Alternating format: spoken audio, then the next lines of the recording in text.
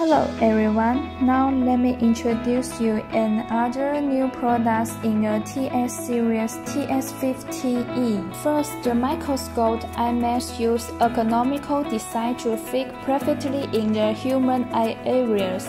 When used, the eye mask is retorted so that it fits close to the eyes to form a closed viewing area, reducing the interference of external light.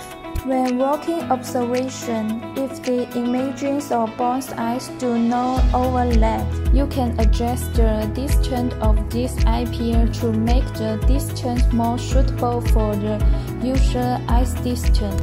If you encounter monocular observation is not clear, please adjust this eyepiece individually until clear. Secondly, the position of this part of the lens is flexible, so you can freely choose whether to lock the lens. When the observation image is not clear, adjust the focus hand wheel to focus.